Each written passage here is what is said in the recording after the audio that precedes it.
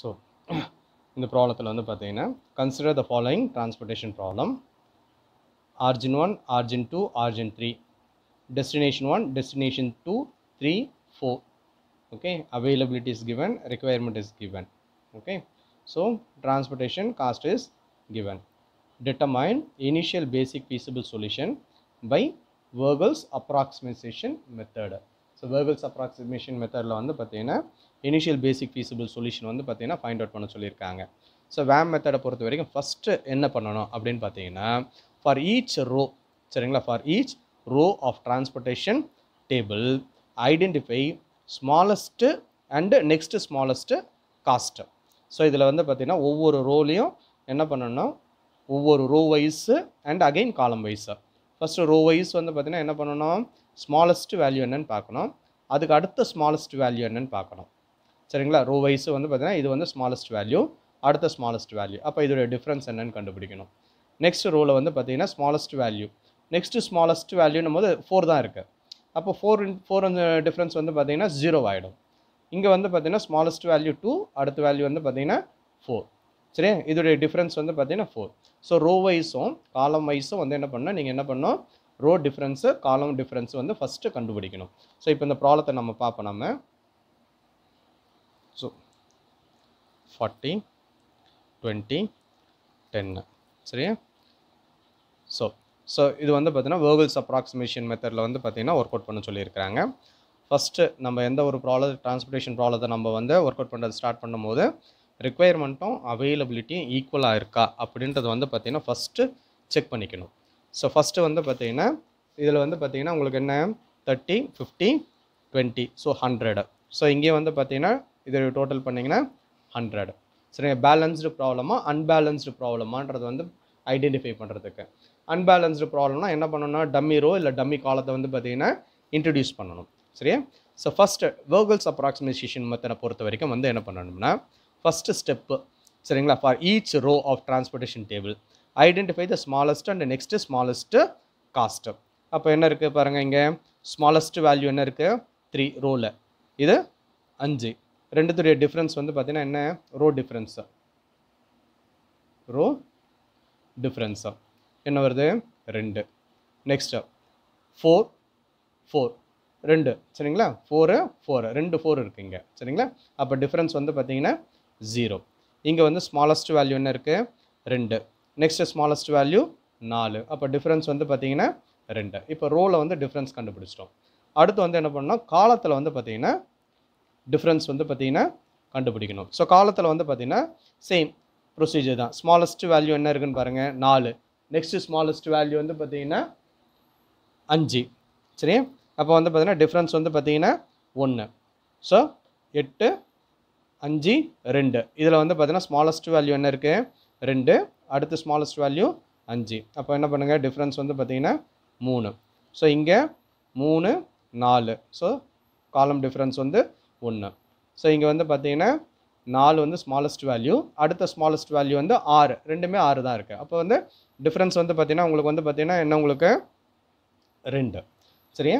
So rho difference காலம் difference ரெண்டுமே நம்ம வந்து கண்டுபிடிச்சி வச்சுருக்கோம். சரிங்களா, ரோ டிஃப்ரென்ஸு காலம் டிஃப்ரென்ஸ் வந்து பார்த்திங்கன்னா கண்டுபிடிச்சேன். இது வந்து ஃபஸ்ட்டு ஸ்டெப்பு. இங்கே வந்து என்ன பண்ணோம்னா ரோ டிஃப்ரென்ஸையும் காலம் டிஃப்ரென்ஸை கண்டுபிடிச்ச பிறகு லார்ஜஸ்ட் டிஃப்ரென்ஸ் என்னன்னு சொல்லி பார்க்கணும். அமாங் ரோ டிஃப்ரென்ஸு அண்டு காலம் டிஃப்ரென்ஸு. அமாங் ரோ டிஃப்ரென்ஸுக்கும் காலம் டிஃப்ரென்ஸ்லேயும் வந்து பார்த்திங்கன்னா எது வந்து பார்த்திங்கன்னா லார்ஜஸ்ட் வேல்யூன்னு சொல்லி பார்க்கணும். அந்த லார்ஜஸ்ட் வேல்யூ வந்து நம்ம என்ன சொல்லுவோம்னா பெனால்ட்டி அப்படின்னு சொல்லுவோம். அப்போ இங்கே வந்து லார்ஜஸ்ட் வேல்யூ வந்து பார்த்திங்கன்னா இந்த 3 தான் வந்து பார்த்திங்கன்னா உங்களுக்கு வந்து பார்த்திங்கன்னா பெனால்ட்டி. சரிங்களா. இப்போது காலம் டிஃப்ரென்ஸில் வந்து பார்த்திங்கன்னா ஹையஸ்ட் வேல்யூ 3, ரோ டிஃப்ரென்ஸ்லேயும் பார்த்திங்கன்னா ரெண்டுத்துலேயும் சேர்ந்து பார்க்கணும், தனித்தனியாக பார்க்க வேண்டாம், ரெண்டுத்துலேயும் சேர்ந்து பார்க்கணும். ரெண்டுத்துலேயும் சேர்த்து பார்க்கும்போது உங்களுக்கு வந்து ஹையஸ்ட் டிஃப்ரென்ஸ் வந்து காலத்தில் வருது. அப்போ இதுக்கு பேர் வந்து பார்த்திங்கன்னா பெனால்ட்டி அப்படின்னு சொல்லுவாங்க. ஸோ இப்போ என்ன பண்ணணும்னா பெனால்ட்டி வந்து கண்டுபிடிச்ச பிறகு சரிங்களா, ஹையஸ்ட் டிஃப்ரென்ஸை கண்டுபிடிச்ச பிறகு இந்த ஹையஸ்ட் டிஃப்ரென்ஸுக்கு கண்டுபிடிச்சிருக்கீங்க பார்த்தீங்களா இந்த செல்லு, சரிங்களா, இதில் வந்து பார்த்தீங்கன்னா allocate maximum feasible quantity in the cells with the minimum cost in the selected row or column. So இந்த காலத்தை நம்ம கண்டுபிடிச்சிட்டோம் நம்ம, சரிங்களா, பெனால்ட்டி காலத்தை வந்து கண்டுபிடிச்சிட்டோம். கண்டுபிடிச்ச பிறகு இந்த கரஸ்பாண்டிங் காலத்தில் வந்து பார்த்தீங்கன்னா மினிமம் காஸ்ட் எதுன்னு பாருங்கள். ஸோ மினிமம் காஸ்ட் என்ன இருக்குது? 2. சரியா? மினிமம் காஸ்ட் வந்து பார்த்தீங்கன்னா 2. ஸோ இந்த செல்லுக்கு வந்து என்ன பண்ணுங்க, you allocate as many as unit possible. அப்போ எவ்வளோ இருக்குது? இங்கே உங்களுக்கு 20 யூனிட் வந்து அவைலபிலிட்டி இருக்குது. இங்கே எவ்வளோ தேவை? உங்களுக்கு 40 யூனிட் தேவை. அப்போ இந்த 20 கொடுத்துருங்க. சரிங்களா? 20 வந்து பார்த்தீங்கன்னா கொடுத்துருங்க. அப்போ இங்கே இனிமேல் விட்டு எவ்வளோ இருக்க போகுது? 0 யூனிட். இங்கே இன்னும் எவ்வளோ தேவை உங்களுக்கு? 20 யூனிட் வந்து பார்த்தீங்கன்னா தேவைப்படும். அப்போது Q3 இந்த ஆர்ஜின் 3 சரிங்களா? இதை வந்து ஃபுல்லாக எக்ஸாஸ்ட் பண்ணியாச்சு. அப்போ பேலன்ஸ் என்ன இருக்க போகிறது? ஆர்ஜின் 1 ஆர்ஜின் 2 இது மட்டும் தான் உங்களுக்கு பார்த்தீங்கன்னா இருக்கும். இப்போ இதை வந்து நெக்ஸ்ட் ஐட்ரேஷனுக்கு வந்து கொண்டு வாங்க. ஸோ நெக்ஸ்ட் ஐட்ரேஷன் வந்து பார்த்தீங்கன்னா so origin 1 origin 2 D1 D2 D3 D4 இது வந்து ஃபஸ்ட் ஐட்ரேஷன் முடிஞ்சது. செகண்ட் ஐட்ரேஷன் பார்க்குறோம் நம்ம. ஸோ 5 8 3 6 4 5 7 4. So availability 30 50. இங்கே டிமாண்டு 30 20. சரியா? இங்கே 40 வந்து ஆல்ரெடி 20 கொடுத்துட்டோம். அப்போ பேலன்ஸ் இருக்கிறது வந்து 20 தான் இங்கே கொண்டு வரணும். ஸோ 20 10. இப்போ அகைன் வந்து பார்த்தீங்கன்னா இந்த டோட்டலை வந்து பார்த்தீங்கன்னா செக் பண்ணிக்கோங்க 80. சரியா? ஸோ இது வந்து பார்த்தீங்கன்னா டிமாண்ட் ஆர் ரெக்குவயர்மெண்ட்டு. சரியா? இப்போ என்ன பண்ணணும்? அகைன் கண்டினியூ பண்ணணும். என்ன? ரோ டிஃப்ரென்ஸ் கண்டுபிடிங்க. ஸோ ரோ டிஃப்ரென்ஸ் வந்து என்ன? மினிமம் வேல்யூ என்ன இருக்குதுன்னு பாருங்கள். ஸோ மினிமம் வேல்யூ வந்து பார்த்தீங்கன்னா 3. அடுத்த மினிமம் வேல்யூ என்ன இருக்குது? 5. So 2 difference 2. ஸோ இங்கே வந்து பார்த்தீங்கன்னா மினிமம் வேல்யூ வந்து பார்த்தீங்கன்னா 4. Next minimum value 4. அப்போ ரோ டிஃப்ரென்ஸு 0. அடுத்த காலம் டிஃப்ரென்ஸு. ஸோ காலம் டிஃப்ரென்ஸில் வந்து பார்த்தீங்கன்னா என்ன இருக்குது உங்களுக்கு? 1 இது 3 இங்கே வந்து பார்த்தீங்கன்னா 4 இங்கே வந்து பார்த்தீங்கன்னா 2. சரியா?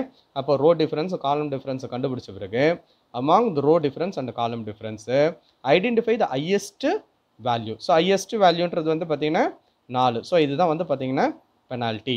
சரிங்களா? இது வந்து பெனால்ட்டி. அப்போ இந்த பெனால்ட்டி வந்து பார்த்தீங்கன்னா காலமில் வந்ததுன்னா அது வந்து என்ன சொல்லுவோம்? பெனால்ட்டி காலம்னு சொல்லுவோம். ரோவில் வந்ததுன்னா அது வந்து பெனால்ட்டி ரோன்னு சொல்லுவோம். இப்போ பெனால்ட்டி காலம் வந்து D3 தான் வந்து பார்த்தீங்கன்னா பெனால்ட்டி காலம். இதில் இந்த பெனால்ட்டி காலத்தில் எது வந்து பார்த்தீங்கன்னா உங்களுக்கு வந்து மினிமம் காஸ்ட்டுன்னு சொல்லி பார்க்கணும். ஸோ 7 3 2 இருக்குது. அப்போ மினிமம் காஸ்ட் என்ன? 3 தான் வந்து மினிமம் காஸ்ட்டு. அப்போ அவைலபிலிட்டி எவ்வளோ இருக்குது? 30 இருக்குது.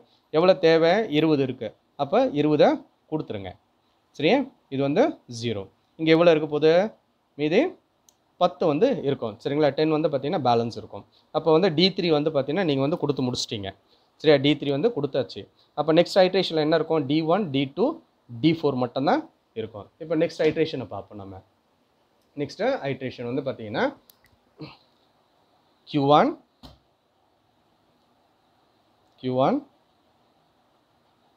QT. சரியா? பாருங்கள் D1 D2 the next D4. சரியா? ஸோ இது மட்டும் 5 4 5 4 8 5 6 4. ஸோ 10 50. சரியா? இந்த டோட்டல் வந்து பார்த்தீங்கன்னா 60. இந்த நெக்ஸ்ட் வந்து பார்த்தீங்கன்னா இது 30 20 10 ரிக்வயர்மெண்ட்டு அவைலபிலிட்டி. ஸோ இந்த இதில் இருந்தால் நம்ம வந்து இதை நம்ம எடுத்துறோம் நம்ம. சரிங்களா? D3 வந்து கொடுத்ததுனால D3 வந்து பார்த்தீங்கன்னா நம்ம வந்து என்ன பண்ணிட்டோம்? எக்ஸாஸ்ட் பண்ணிட்டோம். D3 வந்து பார்த்தீங்கன்னா எக்ஸாஸ்ட் பண்ணிட்டோம். சரியா? D3 வந்து பார்த்தீங்கன்னா எக்ஸாஸ்ட் பண்ணியாச்சு. அதனால் அதை எடுத்துறோம் நம்ம. சரியா? இப்போ வந்து பாருங்கள். இப்போது ரோ டிஃப்ரென்ஸு காலம் டிஃப்ரென்ஸு.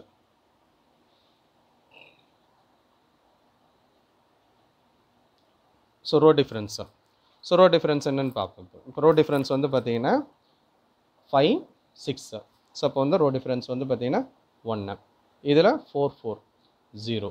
காலத்தில் வந்து பாருங்கள் 1 இங்கே 3 இங்கே 2. அப்போ வந்து பார்த்தீங்கன்னா ரோ டிஃப்ரென்ஸ் காலம் டிஃப்ரென்ஸில் வந்து ஹையஸ்ட் டிஃப்ரென்ஸ் என்னன்னு பார்க்கணும். ஸோ இதான் வந்து ஹையஸ்ட் டிஃப்ரென்ஸ். அப்போ இது வந்து பார்த்தீங்கன்னா பெனால்ட்டி. சரியா? அப்போது இந்த பெனால்ட்டி கண்டுபிடிச்ச பிறகு அந்த பெனால்ட்டி காலம், இந்த பெனால்ட்டி காலத்தில் வந்து பார்த்தீங்கன்னா எது வந்து பார்த்தீங்கன்னா மினிமம் வேல்யூன்னு பார்க்கணும். அப்போ மினிமம் வேல்யூ என்ன இருக்குது? 5. எவ்வளோ அவைலபிலிட்டி இருக்குது? 50 யூனிட் வந்து பார்த்தீங்கன்னா உங்களுக்கு வந்து பார்த்தீங்கன்னா அவைலபிலிட்டி இருக்குது. எவ்வளோ கேட்குறாங்க? 20 யூனிட் கேட்குறாங்க. அப்போ 20 யூனிட்டை கொடுத்துருங்க. அப்போ இது வந்து 0. அப்போ 50ல் 20 யூனிட் கொடுத்த பிறகு பேலன்ஸ் உங்கள்கிட்ட இருக்க போது 30 யூனிட் வந்து பார்த்தீங்கன்னா பேலன்ஸ் வந்து பார்த்தீங்கன்னா இருக்கும். அப்போ வந்து D2 வந்து பார்த்தீங்கன்னா உங்களுக்கு வந்து கம்ப்ளீட்டாக முடிஞ்சது. D1ம் D4 மட்டும்தான் நெக்ஸ்ட் ஐட்ரேஷனுக்கு வந்து போகும். இப்போ நெக்ஸ்ட் ஐட்ரேஷன் நம்ம பார்க்கலாம். ஸோ D1 D4 மட்டும்தான் நெக்ஸ்ட் இருக்க போது. Origin 1 origin 2 5 6 4 4. ஸோ 10. நெக்ஸ்ட் வந்து பார்த்தீங்கன்னா 30. ஸோ இங்கே வந்து பார்த்தீங்கன்னா 30 10. ஸோ இது வந்து பார்த்தீங்கன்னா ரிக்குயர்மெண்ட்டு. ஸோ இது வந்து பார்த்தீங்கன்னா அவைலபிள். சரியா? ஸோ இப்போ பாருங்கள் row difference. Again row difference என்ன இருக்குது? ரோ டிஃப்ரென்ஸு 1, இங்கே 0. அடுத்து காலம் டிஃப்ரென்ஸு.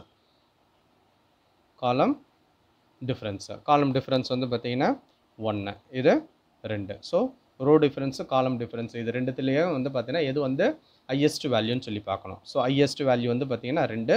ஸோ இது வந்து பார்த்தீங்கன்னா பெனால்ட்டி வேல்யூன்னு சொல்லுவோம். இந்த பெனால்ட்டி வேல்யூ கண்டுபிடிச்சிருக்கு. இது பெனால்ட்டி வந்து இது வந்து எங்கே வந்திருக்குங்க? காலத்தில் வந்திருக்கு. அப்போ பெனால்ட்டி காலத்தில் மினிமம் காஸ்ட் எதுன்னு பார்க்கணும். ஸோ மினிமம் காஸ்ட் வந்து பார்த்தீங்கன்னா 4. அப்போ இதுக்கு தான் வந்து பார்த்தீங்கன்னா இந்த செல்லுக்கு தான் வந்து பார்த்தீங்கன்னா நீங்கள் வந்து அலோகேஷன் பண்ணணும். ஸோ அப்போ வந்து பார்த்தீங்கன்னா எவ்வளோ கேட்குறாங்க? 30 யூனிட்ஸ் அவைலபிலிட்டி இருக்குது. ரெக்குயர்மெண்ட் வந்து 10. அப்போ 10 வந்து கொடுத்துருங்க. சரியா? கொடுத்துட்டா ரிமைனிங் வந்து பார்த்தீங்கன்னா 20. அப்போ இங்கே 0. சரியா? அப்போ உங்களுக்கு வந்து பார்த்தீங்கன்னா இந்த 30ல் 10 கொடுத்த பிறகு உங்கள் ரிமைனிங் வந்து பார்த்தீங்கன்னா 20 வந்து பார்த்தீங்கன்னா அவைலபிலிட்டி வந்து பார்த்தீங்கன்னா இருக்கும். சரியா? இப்போ அடுத்த ஐட்ரேஷன் போகும். ஸோ அடுத்த ஐட்ரேஷன் போகும்போது வந்து பார்த்தீங்கன்னா இது வந்து கேன்சல் ஆகிடும் உங்களுக்கு. சரியா? இது வந்து வராது. ஏன்னா வந்து கொடுத்தாச்சு. அப்போ 0 யூனிட் தான் இங்கே. சரியா? அப்போ இது வராது. இது மட்டும் தான் உங்களுக்கு வந்து பார்த்தீங்கன்னா இருக்கும். அப்போ பாருங்கள் origin 1, the next origin 2. So D1 எவ்வளோ இருக்குது? 5 4. சரியா? ரிமைனிங் எவ்வளோ இருக்குது? 10 20. டோட்டல் வந்து 30. சரியா? இப்போ வந்து பார்த்தீங்கன்னா என்ன பண்ண போகிறோம்? ஒரே ரோ தான் இருக்குது. இங்கே ஒரே காலம் தான் இருக்குது. சரிங்களா? ஒரே காலம் தான் இருக்குது. அப்போ இங்கே ரோ டிஃப்ரென்ஸ் வந்து வராது. காலம் டிஃப்ரென்ஸில் வந்து பார்த்தீங்கன்னா உங்களுக்கு வந்து பார்த்தீங்கன்னா 1 தான் வரும். ஸோ 1 வந்த பிறகு இதான் பெனால்ட்டின்னு சொல்லி கொண்டு வந்துட்டு சரிங்களா? மினிமம் வேல்யூ என்ன இருக்குது? இதில் 4. ஸோ 4க்கு 20 கொடுத்துருங்க. சரியா? ரிமைனிங் எவ்வளோ இருக்க போகுது? 10. சரியா? இந்த 10 என்ன பண்ண போகிறோம்? அடுத்த ஐட்ரேஷன் போனோன்னா இது மட்டும் தான் பேலன்ஸ் இருக்க போகுது. அப்போ இதுக்கு டேரெக்டாகவே இப்போவே கொடுத்துருங்க. சரியா? அப்போது கேன்சல் பண்ணி ஆகிடுச்சு. இப்போ எல்லாமே வந்து பார்த்திங்கன்னா 0. இப்போ இதை எடுத்து ப்ராப்ளத்தில் வந்து பார்த்திங்கன்னா எடுத்து எழுதணும். எப்படி எழுதணும்? So origin 1 origin 2 origin 3 destination 1 destination 2 destination 3 destination 4. சரியா? 5 8 3 6. ப்ராப்ளத்தை வந்து பார்த்திங்கன்னா ஒன்ஸ் அகைன் எழுதணும். 5 7 4 6 2 4 6.